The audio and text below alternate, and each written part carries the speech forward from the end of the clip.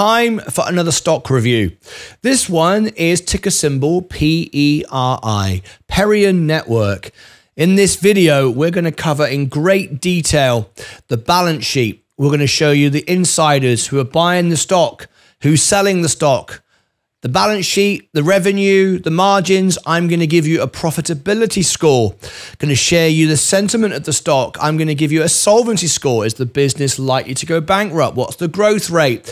I'm also going to share with you the breaking news around the stock. What's happening with the company? Also going to look at the latest investor news and the website to get more of an in-depth look into the company. These reviews all make their way on the best, most advanced algorithmic software in the world. It also accompanies Meet the CEO series. So if you are from Perion Network, I invite you to come onto my show and do an interview with me. I'm doing Meet the CEO. I'm meeting all the CEOs on the New York Stock Exchange one by one, and I'd love your thoughts on your company and share your story to the world. So these reviews are the most honest, most reliable, trusted source of financial information because I'm not paid, sponsored to provide it. The information is based upon AI algorithmic software, which is the most advanced software on planet Earth. It's not biased. It's not in any way shaped by anybody else. It does allow you the information to make an informed decision whether you should buy, sell, or hold a stock. And to give full accountability, my portfolio is consistently up. I'm consistently beating the market, consistently beating Warren Buffett by miles. It's actually quite easy. It's very, very easy to make money. The hard part is to keep it. I never use options. I never short the market, but I'm always making money. It's very, very easy to make money. The hard part is to keep it. So let's get straight into our review. If you are a member, you can have a full review. It's a free service I provide my members. And there you go. Tap the like button if you like this video. And if you become a member, the links are below in the description. You can become a member and ask me to do the same for you. Make an interview with the CEO, put the video out, do the whole thing. But always do your own research. I'm not a financial advisor. However, I've had great success investing because I buy companies, not share prices, and I study the stocks and I study the business and the balance sheet and the numbers. And then I get to know the people behind the businesses with Meet the CEO, so I understand exactly what I'm buying. So without further ado, let's get straight in and look at this one. So we're looking at PERI. What is it? Perion Network. Well, we can see here from the chart that it opened all the way up at $65, dropped down and flew back up and back down. It's got a very violent, very aggressive chart, a bar chart, a very basic line chart, but we'll come into much more detail in a moment. But what is Perion Network? It's a global technology company which engages in the provision of advertising solutions for brands, agencies, and publishers. It operates with the following geographical segments: North America, mainly US, Europe, and others. Let's open up some more information. The firm solutions include publisher platform, search monetization, SORT-Cookieless Targeting, interesting, high impact creative, and actionable monitoring. The company was founded by Ofer Adler and Yaron Adler in November 1999. So it's been around sort of 24 years and it's headquartered in Israel. Interesting with what's going on there right now. The listed name for PERI is Perion Network.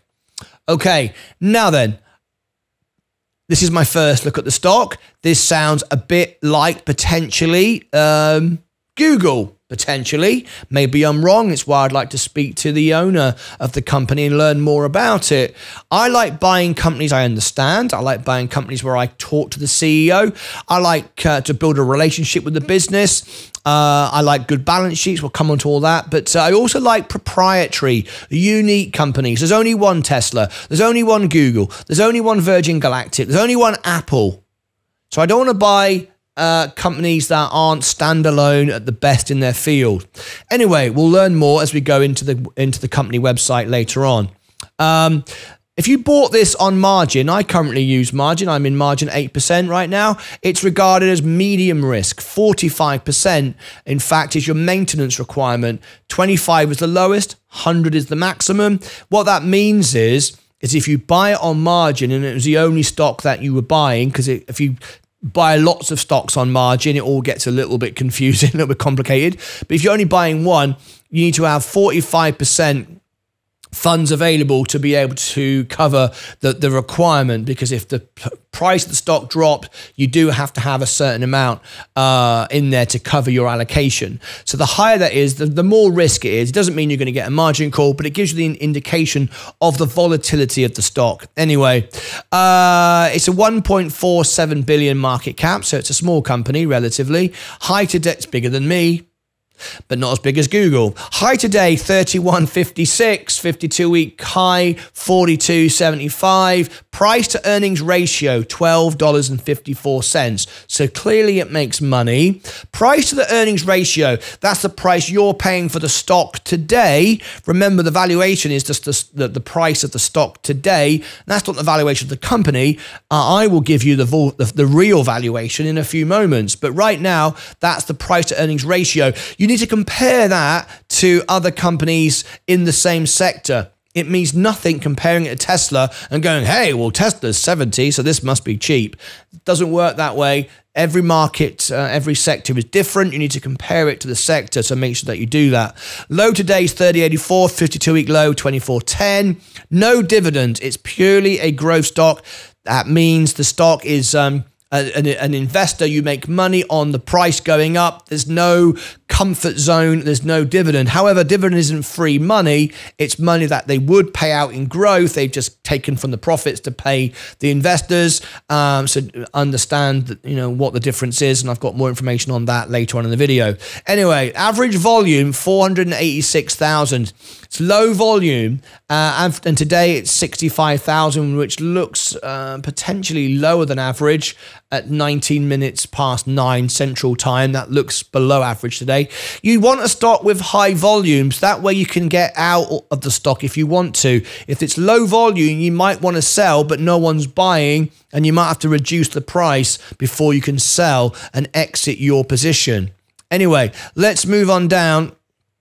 I've got some news. We're going to cover the news shortly, not this part of the video. That comes up later. The Morningstar analysts, I don't like them. It's very biased. They're paid to do this. I'm going to give you a much more open, fair review in a moment. But they're saying it's a strong buy. However, you've got to realize when this was done, it's not done regularly, and you can easily make a mistake if you just use a very simplistic valuation here. They're saying buy 66%. No one's saying sell. Okay, great. As you can see, Wall Street are rubbish at analyzing stocks. They're paid to do it, and they're rubbish at it. They don't know how to value Tesla for the future because they can't quantify what they don't know. They are traders. They are not people who buy businesses. They buy today and sell tomorrow. They're always looking for the movement of the stock, not the real value. So I have never really found a really credible, reliable analyst a review from Wall Street, to be honest.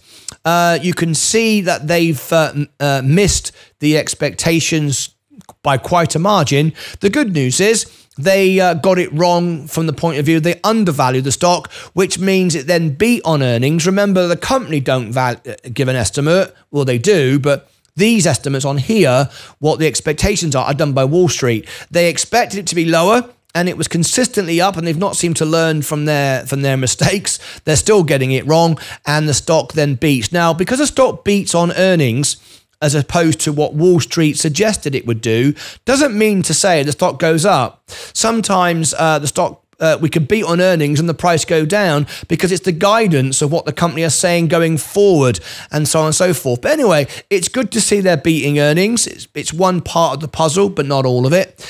And they are making money, and they are generally trending upwards, so that looks pretty good.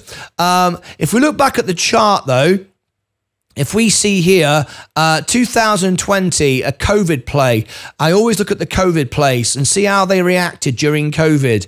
As we see March 2020, not much. It did then rally at the end of the year. I don't necessarily would say that as a COVID play. I do look at that because I don't buy any stocks. I have very strict rules of how I buy stocks. They've got to tick all the boxes before I touch them. Proprietary, unique, good balance sheet, good CEO, good management, blah, blah, blah. Stocks I'm interested in, business I'm interested in. And one of those things is not a macro condition influence stock. I don't want to buy anything that popped on COVID and then dumped afterwards, because then you're relying on a macro condition to drive the stock price and that or the business, and that doesn't interest me. That is gambling, that is day-to-day trading, and that doesn't get me excited. Okay, now then, clearly, SoFi, if we're talking this sector, this tells me the companies that other investors are buying, the investors of PERI are also buying. Okay, so it gives me an idea of how the stock will trade. It gives me a sentiment of who's buying it, and it'll give me an indication of where the stock's likely to go on a day-to-day basis. Even though I'm not interested in that, I'm buying the business. It will tell me how the stock will trade, and you know, it can tell me that stock's going to go down a lot before it's going to go up, and it's worth knowing, right? SoFi Technologies, don't buy it. I like what the business is doing. However, the CEO talks rubbish. He doesn't understand the markets at all. He said that we would get rate cuts all last of year, and he was the only one who said it. He was trying to get attention to his stock. It worked. He had some volatility. He made clown. I can't talk to anybody who is a CEO of a company. It's a money business as well, SoFi, and doesn't understand how the market works and how the Fed works. So I mean, don't forget, anyone can become a CEO. You don't have to pass an exam to be good at anything. Anyone can be a CEO. I could be a CEO of my own company tomorrow. Doesn't mean I'm good at it. And he's not good at it. He doesn't have a clue. So we've got a very volatile stock here. CrowdStrike, I must be honest, I don't know a great deal about that one. C3AI, this one, I made a lot of money from this one. This got massively overbought. Everyone jumped on in because it's AI and hey, let's all buy it. I made a lot of money from this one. I got out of it. It's too expensive. It's very volatile. It draws the wrong type of investor. AMD, the same thing. AMD all over the place. Whatever. Taiwan Semiconductor, I do like it. I prefer On Semiconductors. I think it's a better run company. Trade Desk, I haven't done a review on it. I don't know. So it's got a bit of volatility there from the point of view of who's buying the stock. Okay, and as we can see, it's extremely volatile anyway. I would want to know if I was buying this company, which I won't be, straight off the bat, this is not for me. What happened here and then what happened here? So do the research on the news, and you can find that out from the investor pages of the website. And talking of the website, let's go and have a look and learn a bit more about the business. Let's scroll down. For every digital dollar, a business solution, Perion is well positioned to capitalize on shifting digital advertising. Okay, let's have a look. Capture and convince. Right, well, digital advertising, and you've got to judge by every piece of information that you find. You've got to judge this. It's important. They are about digital advertising, and yet, whoever's in charge of their website isn't very good at it. And that's important. That's important. You expect excellence. I expect my portfolio to outperform the market and beat Warren Buffett, which it always does. So I expect excellence. I don't expect mediocrity. And whoever designed this website isn't doing a good job. They've used white text over a white background. Now you might go, that's not important. It is important. It is important because it shows you the management of the company. It shows you how the company are operating. That is ridiculous. A child would know better than that.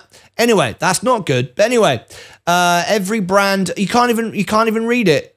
You've got white text going over a white background. So I can't even read what they're actually saying there. Anyway, technology solutions for the most complex brand needs. Perion is focused on the future and has built a tech stack that drives our capture and convince business solutions. Our AI and machine learning can be applied to sourcing and optimizing traffic, transforming dumb funnels into smart consumer journeys. Okay, well, a dumb journey would be to basically not use white text over a white background and sort that out because, you know, that's not very clever. Anyway, whatever. Now, just want to be full disclosure. I am in dark mode. So there is that. However, a lot of people use dark mode. Before I completely say their website is trash, I need to say a lot of people use dark mode. So again, it's the understanding of the technology that people use. Maybe if I'm not in dark mode, this might work better. However, I am in dark mode and many people are, and you do need to have an optimized website before anyone goes, I've just looked at it and it's fine. But anyway, I'm just making that point before anyone says, well, just because you're in dark mode makes a difference. Expect excellence. You want my money? I expect excellent management. So far, that's not demonstrated in the design of your website.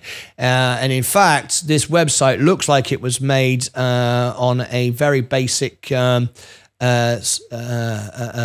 software, and I know because I build my own website. Let's look at some latest news. This is how they talk to their investors. I have to say I'm not impressed by the website at all. Let me look at their news though. This is what they have just posted as their latest news. So let me have a look into this.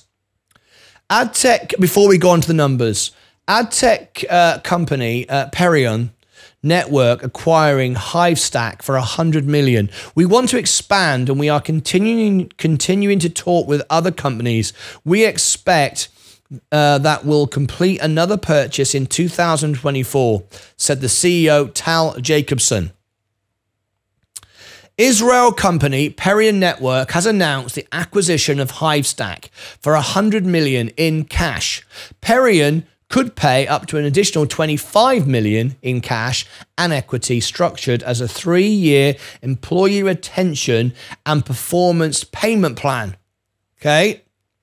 Hivestack, headquartered in Montreal, Canada, employs 154 people, and it has developed a digital out-of-home DOOH advertising platform which aims to transform ordinary public spaces into dynamic experiences, engaging audiences with eye-catching, personalized content in real time. Hivestack platform is used by many of the world's largest brands, agencies, media owners, partners, including Uber, Colgate, Lego, Intercontinental Hotel Group, DoorDash, Group M, Dentsu, the Trade Desk. That's interesting because Trade Desk was in those stocks. So people buy what they know.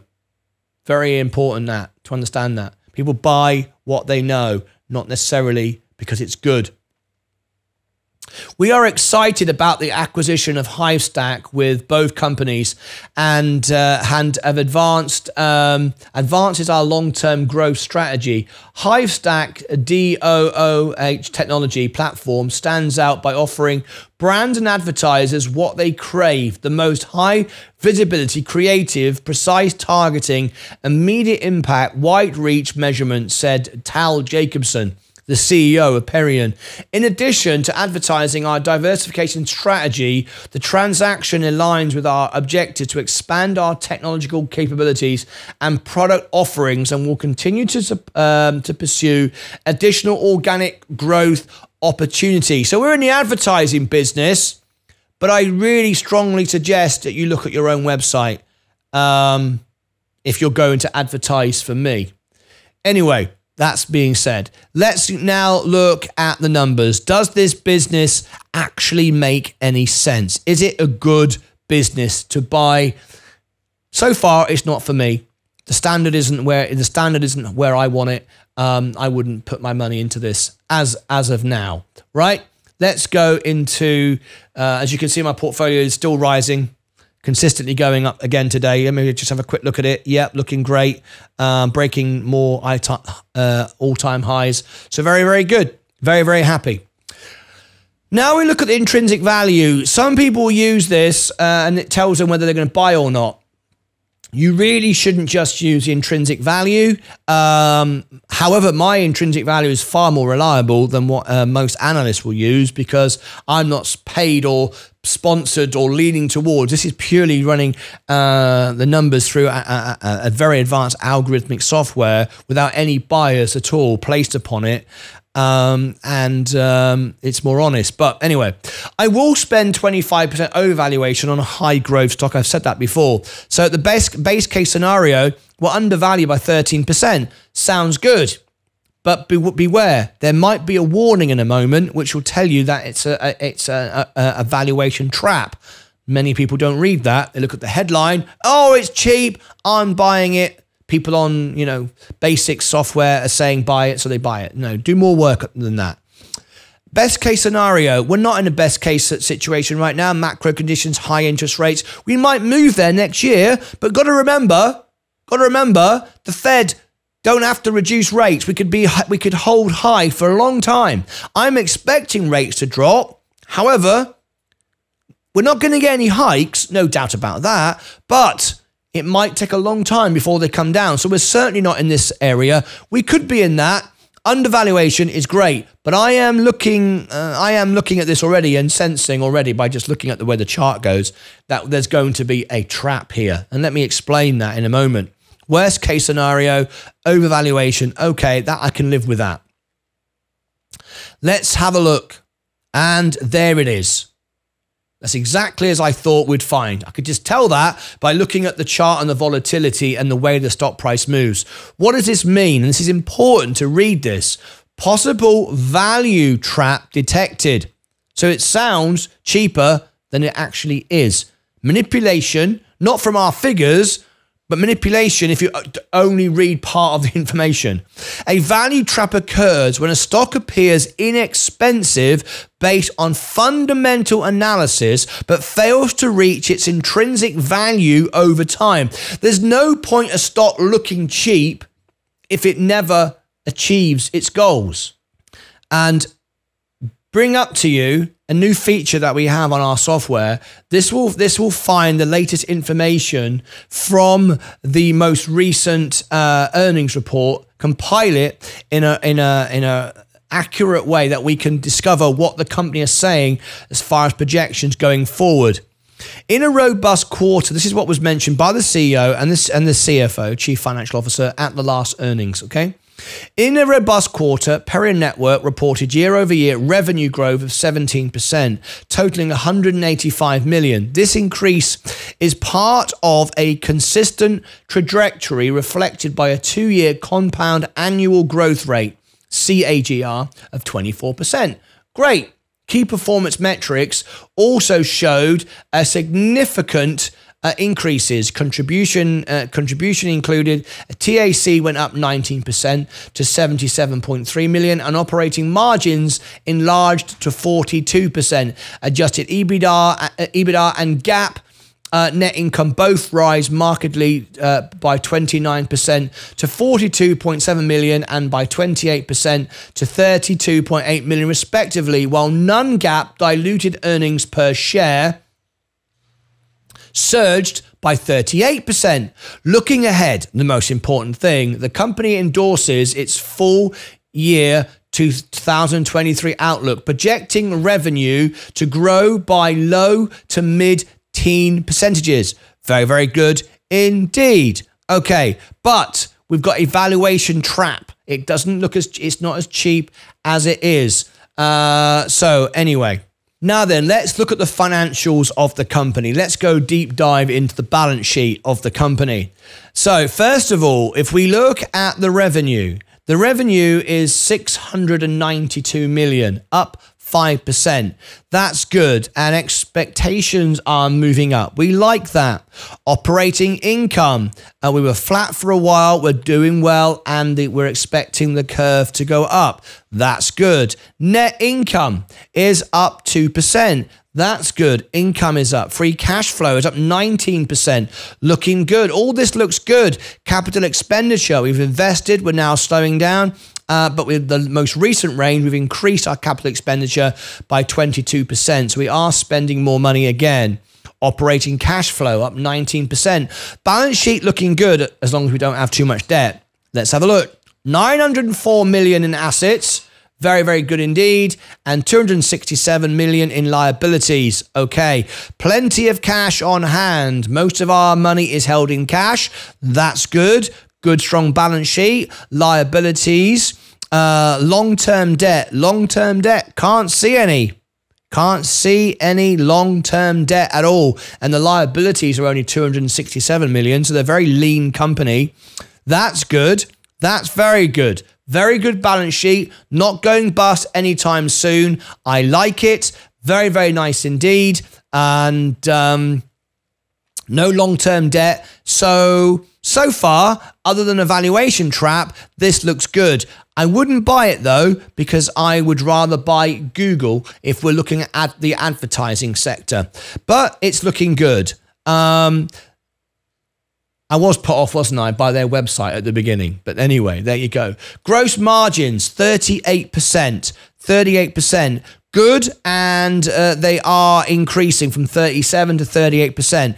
Let's just scroll down just a moment, and I wonder if Google is in this list of competition. Let's see if they even regard Google as competition. Well, they don't, but I'm going to look at it.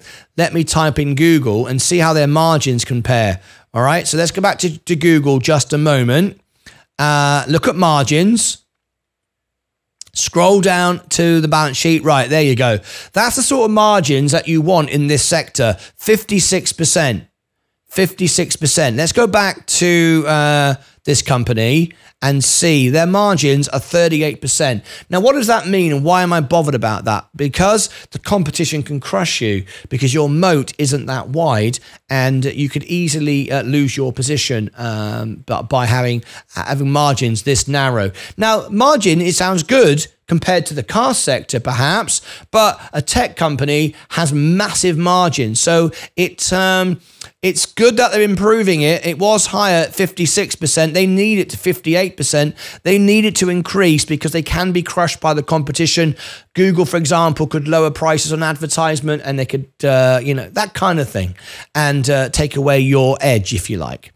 Now, as I said, I'll give you a profitability score. They're not going bust anytime soon. They're absolutely not. And because they've got a 74% solvency score, no debt, loads of cash, not going bust, one of the highest solvency scores I've seen. However, doesn't make a business worth investing just because it's got cash.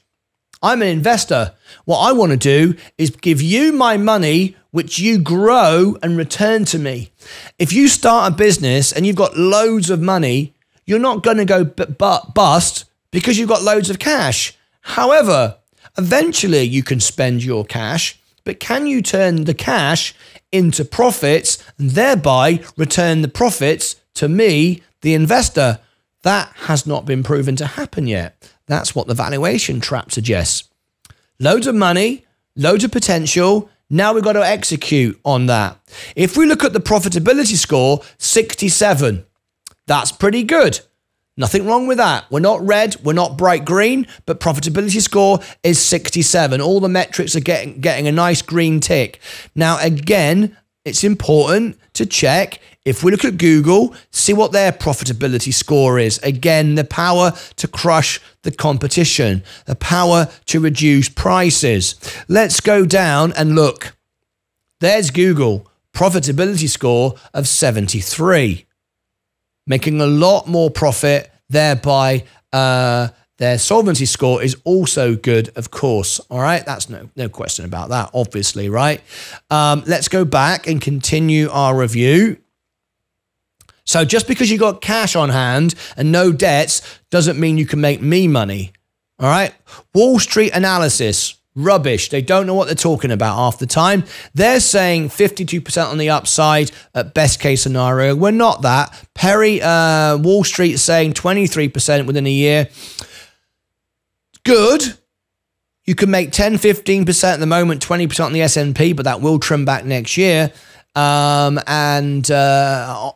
my high growth stocks like Virgin Galactic and other things, I can make a lot more money than that, but nevertheless pretty good. On the worst case scenario at 1%, at least you're not losing any money on the downside, but I don't really regard Wall Street as a very good gauge on whether I think the stock's going up or not. Competition, I'm going to give you the link to you can use the competition, and please do go and do that. I will give you the link at the end so you can compare competition. Ownership, that's where insiders are buying the stock, selling the stock. As we can see, there's been no measurable trading from transactions from insiders recently. The last transaction was made June 27th, 2008. Bloody hell. And who sold 4.7 million? That was the Longview Fund. It's back in 2008. No one's been buying the stock, selling the stock. Now that's actually good. I like to buy before insiders buy. If insiders are buying, that's great. However, the reason for doing analysis and research is so you can buy before they buy, so I can be in on the stock before they buy. But the wonderful thing is no one's selling either. So that's kind of interesting, all right? Let's move down. Do we have any short interest on the stock? Well, 5%. Let's put that in context. 20% is excessive. You are now moving towards a short squeeze. If there is volume, this stock doesn't have volume.